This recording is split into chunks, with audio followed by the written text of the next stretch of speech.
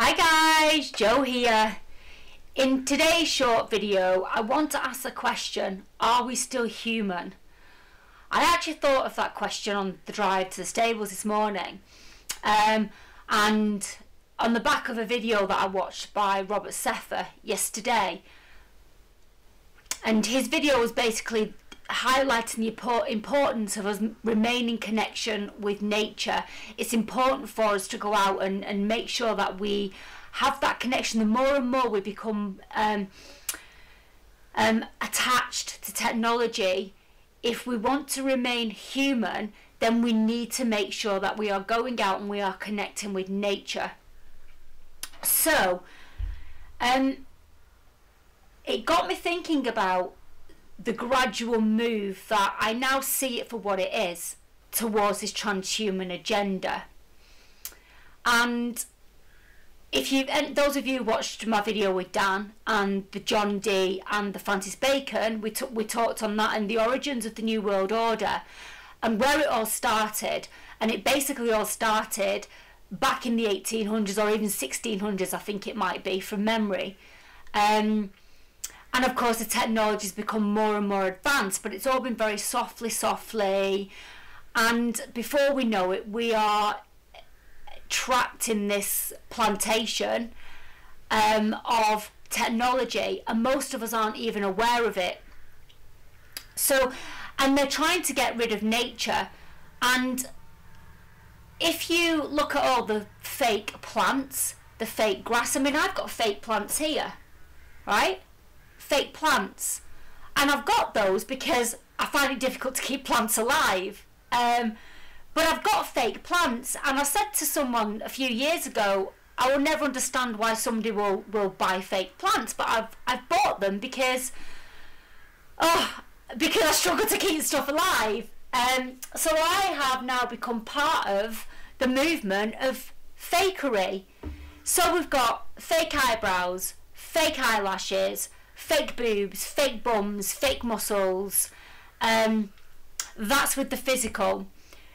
Going into the digital, I watched a video yesterday of this woman basically using an app to change her look. You know, put makeup on and change the skin tone, the skin colour.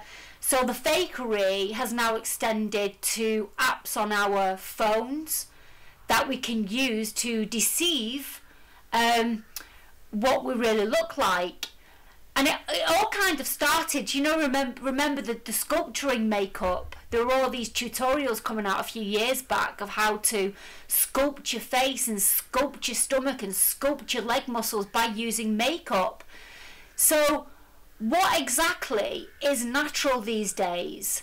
More and more people are opting for fake looks. It's all materialistic, and when I say materialistic, I'm not talking about the material of financial materialism stuff. The materialism has come to our very beings, and we are losing the essence of spirituality, of who we truly are, which is spirit. And that is all by design. The whole purpose of the transhuman agenda is to push beings into matter so that they can become fully controllable. Now, in this video, Robert Seffer states the line between technology and genetics has been blurred via Neuralink ultra high bandwidth basically connecting humans and computer. So there are many apps out there that can assess our auras, our sleep patterns, our health in general. Ask the question how an inanimate technology object can connect and read our physical beings. It's because we have nanotechnology inside of us. And at the moment, most are not really feeling the effects, or they're ignoring the fact that we are being governed by technology. I remember a few years ago, a friend said to me, I was having trouble sleeping, And he said, why don't you install this app on your phone, which can tell you the kind of sleep that you've had? And I'm like, no, why on earth would I want a machine, AI technology, to be telling me about my internal self? No, I don't want to be part of that. So I've been seeing this word called CRISPR doing the rounds, and it basically means clustered regularly interspaced short palindromic repeats. And what that is it's a technology that makes use of an enzyme derived from a bacteria that cuts into DNA strands, creating an opening where a new segment can be fused into place. So they're basically genetically modifying. Now, I knew this genetic modification was going on back in 2020. I knew something was playing out, but I didn't know enough about it. And of course, people, when you talk to people about this kind of thing, they just think of sci-fi movies. And I've done enough. Honestly, Blue, wherever Rufus is sat, Blue has to be where Rufus is. He's a pain in the backside. He's a passive-aggressive bully. Look, can you see him in the background there? Rufus is just nice and fast asleep. So basically, this technology that makes use of an enzyme derived from a bacteria that cuts into DNA strands, creating an opening where a new segment can be fused into place. And like I said, when I spoke to people about this, the mRNA poke, they just think that it's conspiracy and you're talking out of your back end. But if you think about, when we look at animals, the wolf has been genetically engineered to be morphed into a chihuahua. Look at the different types of breeds of cats, horses, dogs, as an example. They're now breeding horses, Arabs in particular, with really dipped faces, and their snouts are about that wide. You know, long term, it's going to have a very... it's not going to be beneficial to the horse's health. All for aesthetics, materialism. They're breeding dressage horses to move in certain ways. So if they can do that with animals, why can't they do it with us? And they've been doing it for a long, long time. And if you think about the move the move towards us accepting this unnatural view of when we look at a person. So let's take Katie Price as an example. She looks like a man in drag, the amount of makeup that she wears, the amount of Botox that she's had, and the amount of plastic surgery that she's had. And you see it a lot now with young girls, and equally boys, you know. You've got the transgender movement. It's all this move, all of this is a move towards accepting the unnatural aspect of what it means to be a human being. And it's all been softly, because if you do it too fast, people are going to kick up a stink and go, you know, they can control our emotions because of the technology that we have inside of us.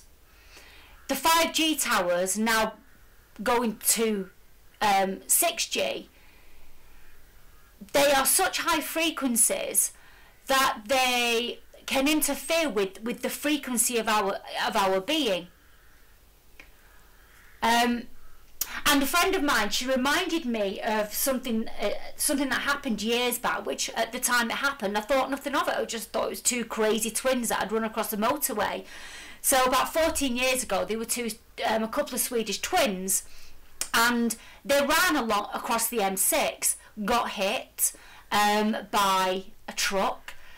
The police caught them, tried to hold them down. One of them was far too strong, and the police described it as them being superhuman. And she ran off against across the motorway again. After she'd been hit by another truck, she got up and she ran off. Now, having a conversation with my friend, we came to the conclusion that was actually an experiment. They were being controlled, remotely controlled, And as the police stated, they were superhuman. I think it took 6 police officers to hold one of these women down eventually. And I think one of them went off to stab someone. I didn't see the whole clip, but I do remember when it happened. And when I watched it a few days ago, I said to my friend, I said, hang on a minute, the police were ordered to do something there, that because if they had a couple of suspects that they believed to be psychotic, they would have closed the motorway down on both sides, and the police didn't. So I believe that the police were instructed, as part of this experiment, of course the police wouldn't have known it was an experiment, as part of an experiment, to keep the motorway open to see what happens. And that is the danger of this technology. We are in an open plantation, a greenhouse, if you like, and we are being openly experimented on. And people are not accepting this, you know. But if you were to take the time to look into all of this, which I accept, it's frightening. It's frightening and it's scary to think that the potentiality of what could be. But I'm just going to read what CRISPR is again, to help you understand what is going on and make the connection with the genetic modifications that have been made with animals to create the different breeds that we have, and to accept that genetic modification is a thing and is being done. So CRISPR, clustered, regularly interspaced, short, palindromic repeats.